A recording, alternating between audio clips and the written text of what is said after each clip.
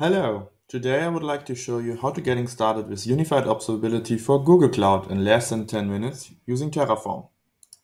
So what you can get after completion is having a running Elastic Cloud cluster that collects all the necessary Google Cloud data. And not only that, you will also have an extended dashboard for Google Cloud. You will have all the relevant CM detection rules enabled and activated so that they actively collect data and search across your data that we collect via Google Cloud. And we prepared a couple of integrations that enable you to do cloud security and Google Cloud monitoring. On the Google Cloud side, we will have a compute instance with Elastic Agent installed that is already talking to your Elastic Cloud cluster. We will have configured all the log syncs that are needed to collect the data, including the pub/sub configuration to be able to talk with the Elastic Agent. And last but not least, we will also collect the metrics that are available via the Google integrations, and we will also collect the billing data. First of all, we need to create your Elastic Cloud account. We do this via the Google Cloud Marketplace using the link ela.st/Google. Then we will subscribe and create the Elastic Cloud account and finally create an API key that we can use within the Terraform configuration. Okay, let me show you how to create your Elastic cluster via GCP Marketplace. Well, the first thing you need to do is to go to the GCP console and searching for Elastic here in the search box. What you will see is that Elastic Cloud is the first option to choose. So we click on that, and now we are in the subscription page of GCP. So the only thing you need to do is clicking the subscribe button. So we do that now, and getting over to the new Elastic Cloud subscription page. And what we do here is choosing our billing account. So in my case, it's the default, choosing some terms, and now we click on subscribe.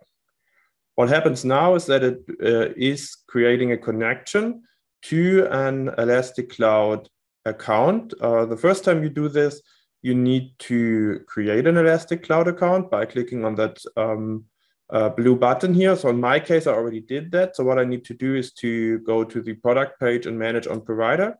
In your case, you may need to register Elastic Cloud first. Okay, now that we are in the Elastic Cloud portal, the next thing we need to do is to get an API key. We do this easily by navigating to ela.st/cloud-key, and then you get to the page within Elastic Cloud to get an API key. Obviously, there's also a way via the UI, but that one is much quicker. Now we just click on Create API Key. We give it a name. Let's call it Terraform form, and then create the API key. We copy paste this and keep it for later usage.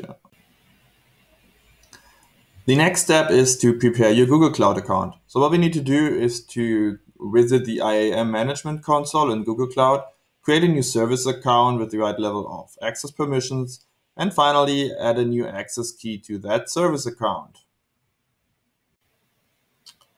So we are now in Google Cloud and we need to go to IAM. So let's go there. And here we need to create a new service account. So we click on service account, create new service account, give it a name, something like Terraform demo. We have a service account ID now. We can give it a description, continue. You need to grant this service account access to the project. So we select a role.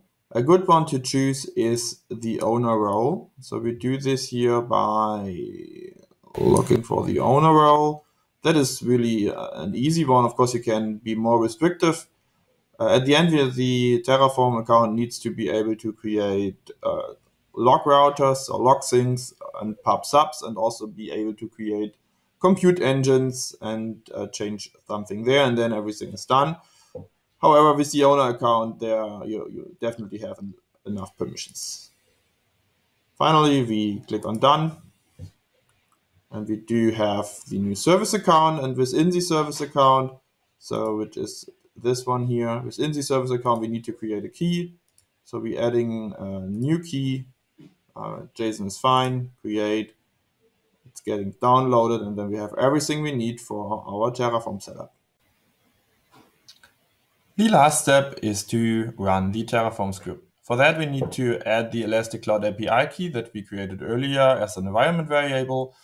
For the Terraform script, we need to download the Terraform template, of course. This can be done via ela.st/terraform. Then we save the Google Cloud credentials to the local environment config file, and finally init and apply the Terraform and apply the Terraform plan.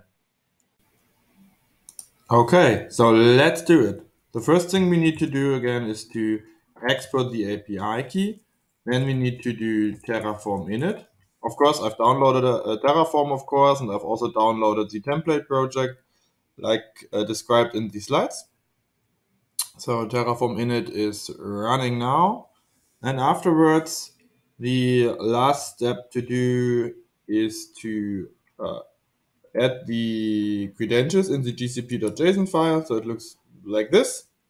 And then, so I've just added the file that was downloaded. And now finally we need to Terraform apply the script.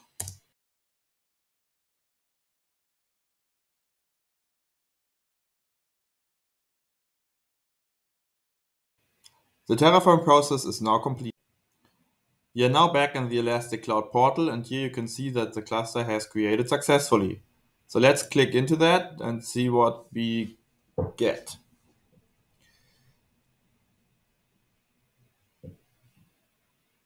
So first of all, you're on the home screen here, but what we've made is to give you a couple of dashboards. So you can just click into dashboards and you see all the relevant GCP dashboards. So for example, there is a GCP overview dashboard. Just let's look for that. It's called overview, and it's this one, Google Cloud Overview. And then we can click into that and we will see that most of the data sources are already filled in. So there is one warning here that there is no billing data. Billing data is only delivered, I guess, in Google every 12 hours. So it will take up to 12 hours to get this data in.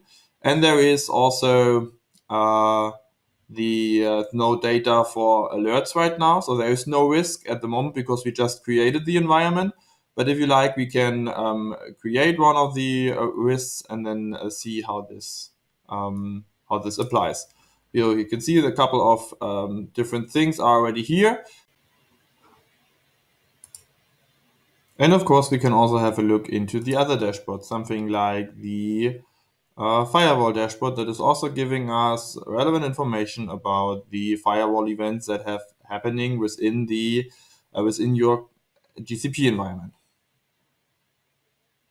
I wish you a lot of fun by exploring your data, by exploring your GCP environment. And with that, I'm just saying goodbye.